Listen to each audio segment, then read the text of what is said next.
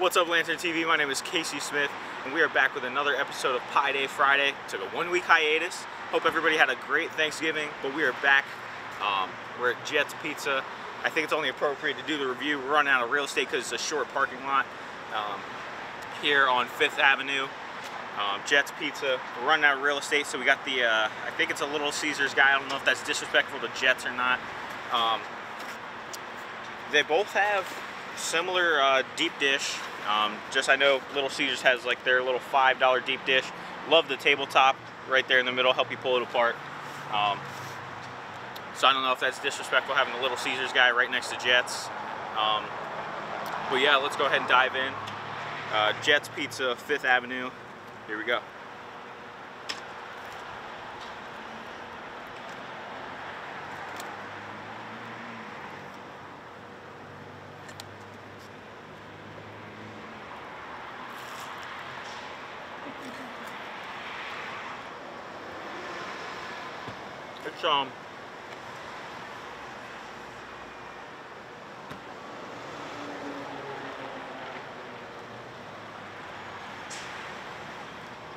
It's pretty good stuff. I'm not really a deep dish guy. If y'all have been keeping up with the reviews, you know I like the New York style a little bit better.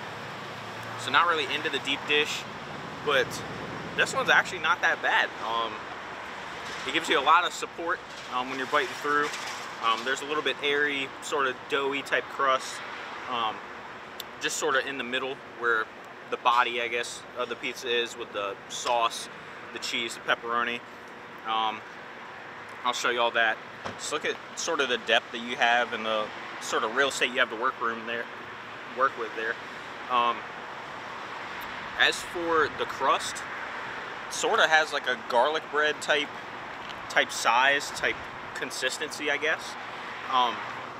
Overall, not that bad. It's just a little greasy. That's pretty much the only criticism I have.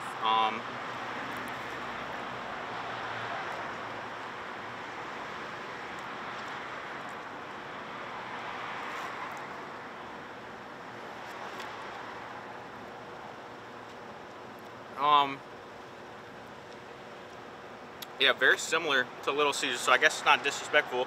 I guess it's sort of the same having the Little Caesars guy right here. And I mean, it only set me back 10 bucks, so not that bad. Plus, little tabletop in the middle, can't beat that. For Jets especially, it sort of caught me by surprise just how good it was. Just a little greasy, that's all.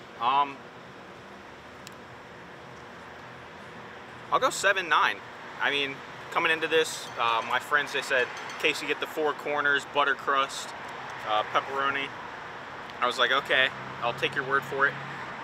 That's just the integrity of the review. You got to do what they're known for. So I mean, I went with that.